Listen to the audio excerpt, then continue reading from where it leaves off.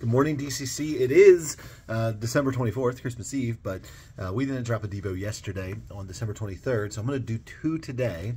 And so today we're going to start, as we continue with the Clothing of the King theme, we're going to start with some clothing from the New Testament that were promised in Christ. Our scripture comes from Ephesians chapter 6, verses 13 through 18. It says, "Therefore take up the whole armor of God, that you may be able to withstand in the evil day, and having done all, to stand firm. Stand therefore, having fastened on the belt of truth, and having put on the breastplate of righteousness, and as shoes for your feet, having put on the readiness given by the gospel of peace.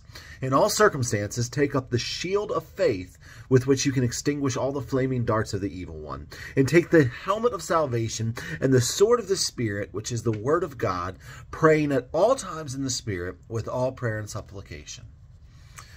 Can I give you some advice? You can't win, so you might as well give up. The enemy that you face is too strong. He says, the verse before what we just read, that we don't wrestle against flesh and blood, but against the rulers, the authorities, the cosmic powers over this present darkness, the spiritual forces of evil in heavenly places.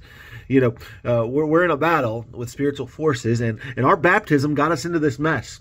Once we came up out of those waters, Satan saw a traitor, a turncoat. You have a target on your back.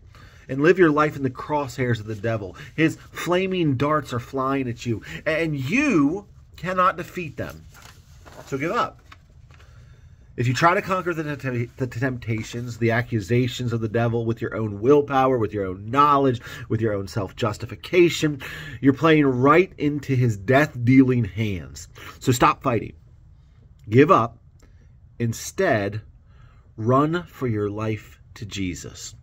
For Jesus not only can defeat the devil, he's already done it.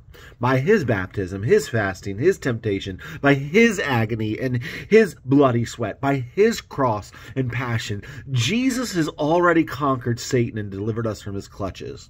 You are already on the side of victory in Christ Jesus, even though the battle rages all around you.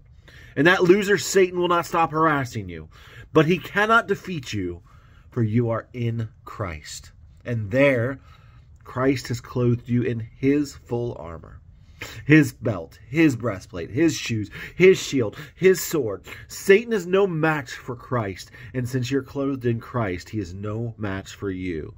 So stand firm, pray, give up your own righteousness, and put on the full armor of God. The victory is yours. Heavenly Father, thank you for covering us in Christ and giving us the promise of victory. Not ours, but the victory of our Savior, Jesus. It's in his name we pray. Amen. Well, Merry Christmas. I'll see you in a little bit.